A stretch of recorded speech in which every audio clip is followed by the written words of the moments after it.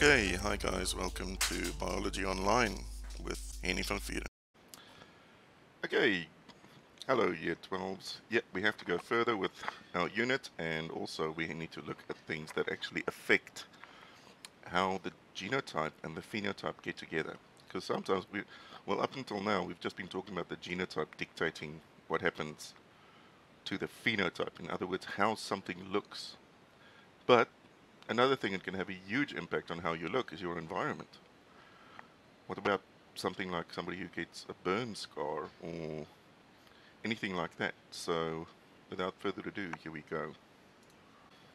Alright, so here's some environmental effects. If you look at Michael Jackson, over here he was 13 years old, and over here he was 50, just before he died.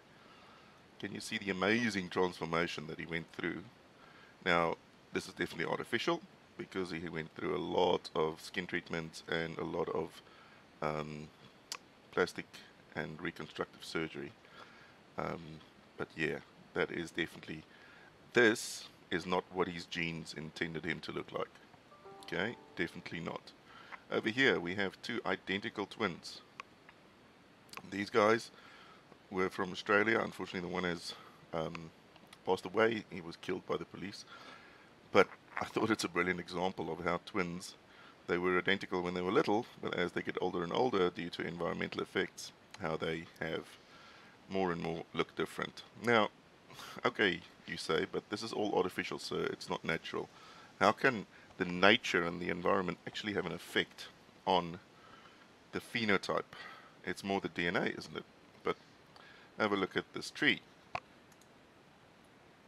Okay, these are trees in New Zealand, and they obviously grow in an area where it's very, very windy.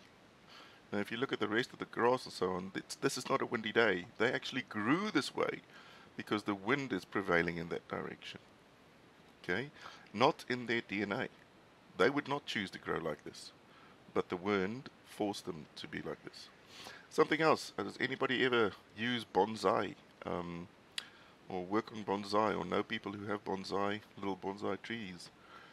It's an amazing art form, and takes a lot of patience. Bonsai trees, basically, you put them in a small container, you constantly cut their roots, you cut their growth, and you shape them and you form them, and that is not obviously what their genes want them to do. Their genes want them to grow big. Another example would be those, you can buy these plants with the stems look all like, what's the word for it, like plaiting. Again, that is environmental effects, how people make it into this, but this is 100% natural. Okay, so just want to remind you about this, the regulating of an enzyme production. Now, genes can be turned on and off when they need to. Okay, they are not always being expressed. And the way that we turn them on and off is with the promoter region. The promoter region will actually, don't know if it changes, I personally don't understand it, but I just know that the promoter region turns the gene on versus off and gets it ready for transcription. It's a little bit more than just the start codon. Okay, the start codon is definitely part of that, but the promoter region can also turn it on and off. Now, that's how our lactase mutation works. If you have lactase persistence, in other words, you're a mutant that can drink milk in adulthood, so everybody who is lactose intolerant, they actually do not have the mutation. And that mutation is in the promoter region of the gene. It's not in the gene itself. It's the genes never turned off after childhood, and that is because of the promoter region. And then you also have the terminator region, and then the coding region. Obviously, you have the coding and the template strands. Now, this promoter region is the one that regulates the enzyme, and it's going to be regulating it based on the environment. So sometimes genes need to be induced, so only when they are needed to be made. Other constituent genes are being transcribed all the time because their product is in constant demand. So some of our genes are always made. So respiratory enzymes and so forth. So we know, whoopsie, that we have the DNA. It goes through transcription, and with transcription, if you turn the promoter region on or off, transcription is turned on or off, which means the amount of enzyme is regulated. So by regulating transcription, we are regulating the enzyme. So genes in the environment. These are all calves that have been cloned. They have identical DNA to each other. But when you look at them, even though they have identical DNA to each other, all of them are slightly different, and the patterning can be slightly different. There's a white area there that doesn't occur here. This one has got a black leg. This one's leg extends, the black extends to the side. This one is a band. How is that possible? And it's all because of environmental factors. Okay, so environmental factors act on an organism to produce a unique phenotype. Now, before Darwin, now I can't remember the guy's name, but there was a belief that if your dad stretched his neck every day, then you will be born with a longer neck. That is kind of like saying, well, if your mom has a scar where her appendix was taken out, then you're going to be born with that scar. Or if Arnold Schwarzenegger, when he was doing a lot of bodybuilding, if he had a child, then his child will come out a bodybuilder. And that is obviously not how it works. Okay, so our genotype provides the genetic potential. So that's the possible phenotype. And the environment shapes it. Okay. So when you look at these little plants, for instance, mycorrhizae, or mycorrhizae, I think we pronounce it mycorrhizae, they are nitrogen-binding microorganisms that live on the plants on this in their roots. And they actually help to catch the nitrogen out of the atmosphere and give that nitrogen to the plants to help them to grow. Now, these guys are over here, they're growing in sterile soil. So there's no nitrogen-binding organisms called mycorrhizae. And can you see how the big difference is? But they both have the same DNA. So obviously, the environment has an effect to it. So things like wind exposure, water availability, light, temperature, soil type, pH, nutrition, predation, symbiotic associations, chemical factors, and so forth. Some other factors might also include things like hormone levels during development. Okay, and sometimes we also speak about epigenetics in this case. There's a great study during the Second World War in Holland. There was a bunch of ladies who were pregnant, and because they were so malnourished, they had very, very little to eat during the Second World War. Their babies came out really, really tiny. And that is directly associated with their, not their DNA, but because of the environmental conditions. And the weirdest thing is, those small children then went on to have kids. And they will probably be the age of my parents at this stage, because my parents were born close to the Second World War. And they had children, and those small kids, because of the war, had small kids again, which just blows my mind. And it shows you that one environmental effect on these children then produced smaller offspring for many generations, which, yeah, amazing. Okay, so your sources of genetic variation, we know, is because of dominant alleles, recessive alleles, mutation, crossing over, independent assortment, and gene interactions. But over here you can see the environment plays a huge role. Okay?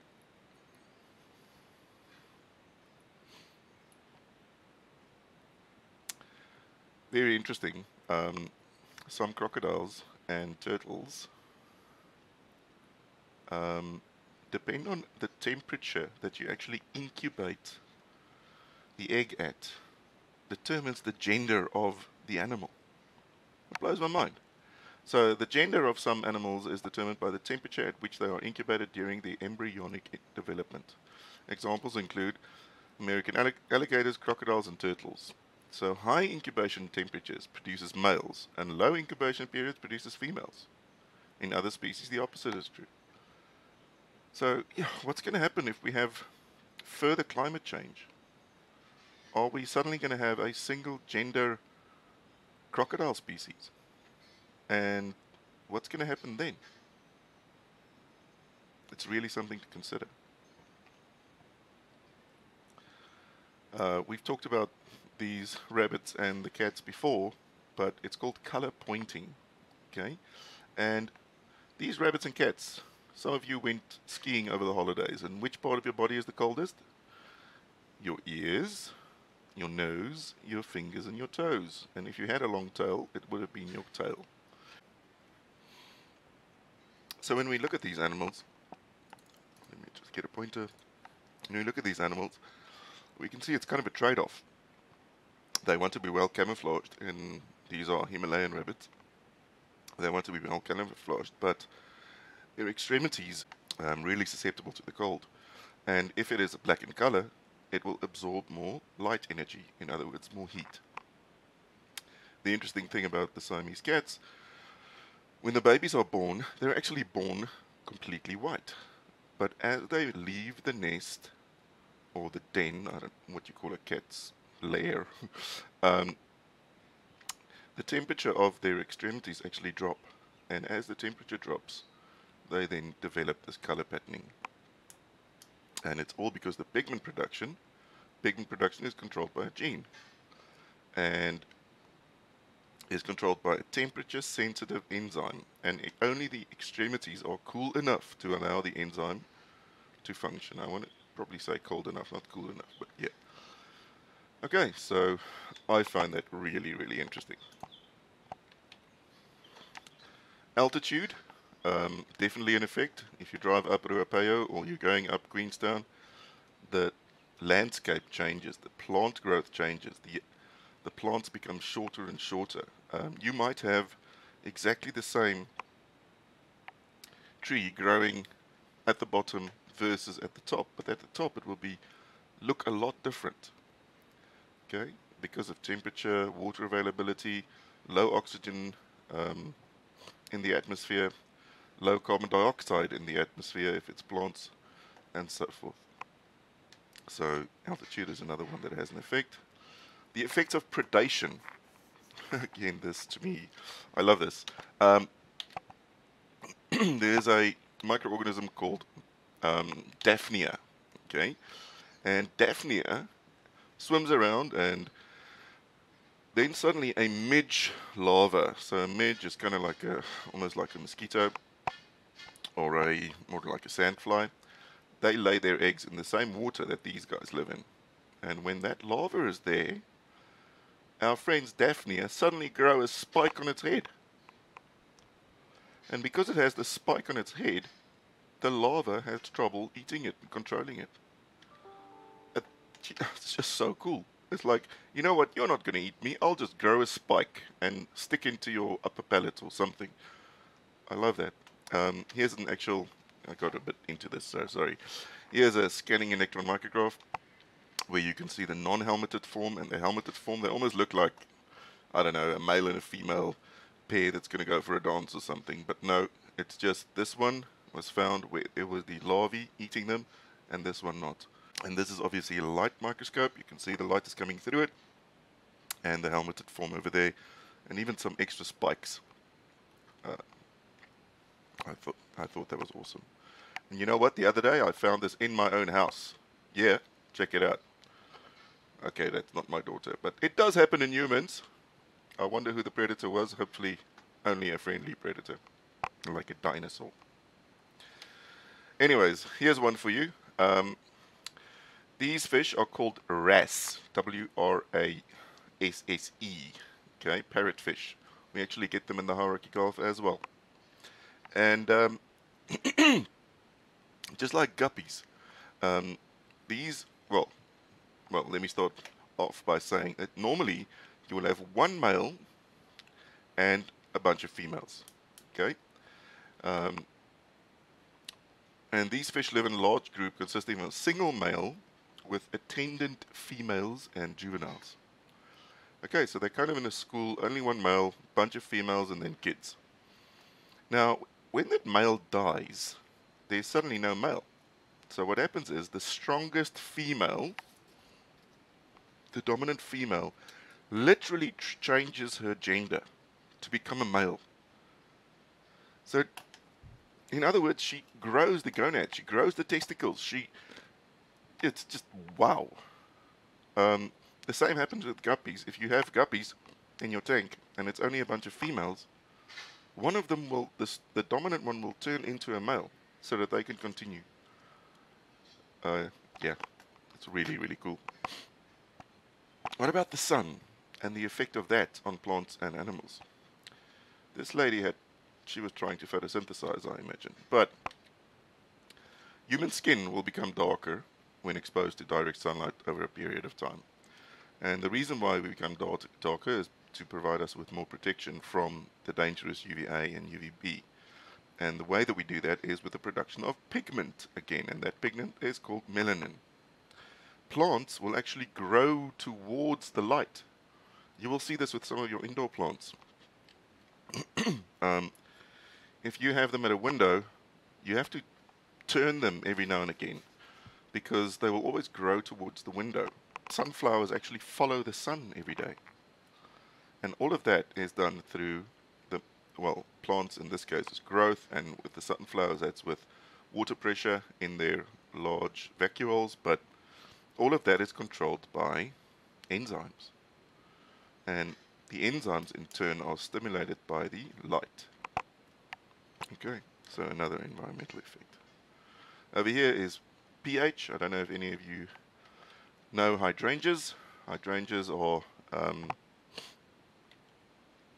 beautiful flowers. They are coming back into fashion, kind of. People plant them more, but when I was little, there was a lot of them around. Very interesting. If you take this same plant, you don't even transplant it. You simply have acidic soil, okay? An acidic soil with a pH is like 5 to 5.5. The flowers are blue. And then if you take like blood and bone or some other kind of base and you work it into the ground close to where the roots are, and the soil then becomes less acidic, the flowers become pink. So here's maybe an overshare. When I was little, my grandmother used to tell us to always go and, come on boys, go pee on the hydrangeas please, because we want the acid in your urine to make the soil nice and low so we can have blue flowers. Yeah. Anyways, it was different times and a different continent, so get over it. So the color is due to the presence of aluminium compounds in the flower, and the aluminium is more readily available when the soil pH is low. Okay, but yet again, pH has a definite effect on the phenotype. This was a very sad story. The few years before I was born, this was in the 60s, there was a drug on the market called thalidomide. And thalidomide was specifically prescribed for moms who had morning sickness. So they were given thalidomide to actually help them not to get morning sickness. And unfortunately what happened is a lot of kids were born because of this thalidomide with limbs that were missing and short, very strange limb formation. If you see people that probably at the moment in the age of about late 50s to middle 60s, you frequently see people with these thalidomide extremities. So they would have a small, I don't know, paddle of an arm and stuff like that. One of my friends had it. He didn't have a hand. Very sad. Another thing that's really sad is fetal alcohol syndrome. If a lady is pregnant and she consumes too much alcohol, that can definitely affect the child, and specifically the brain development. A teratogen is harmful chemical to a unborn child. I don't know if any of you remember that or has ever had exposure to Roaccutane, which is a drug that you drink when you have bad acne. Now, I used to, when I was a pharmaceutical representative, I used to sell this drug Roaccutane, and the active ingredient in there is called isotretinoin, and that isotretinoin, if the girl, if she's drinking this for her acne and she actually falls pregnant, the child is severely deformed and usually don't live very long, if they make it to full pregnancy. So with every prescription that we gave out, we actually printed a contract, and if it was a girl, she had to sign a contract that she would not fall pregnant. And frequently, the doctors would put them on um, the pill as well, so the contraceptive pill, so that they don't fall pregnant. And unfortunately, what happened a few times was that the girl would fall pregnant. Abortions were not legal, so she would drink these pills to try and abort the fetus. Yeah. So, a great pill for acne, but really have to look after, make sure that you don't fall pregnant. So that's something else. Okay. And then we get back to mutations, which we've already done. And guess what? That is the end of our unit. So from here on in, we're going to do past papers and practice answering these questions so that we know what we can expect. All right, we have another week or so left to get through all of these so that we are well prepared. Don't forget, you can also start reviewing the other units, because with our practice exams coming up, you're going to write not only about gene expression, but you are going to write about um, life process at the cellular level, and also you're going to write about genetic variation and change. Okay, guys, so I hope you found this informative, and I will chat to you again soon. Thank you so much. Keep well.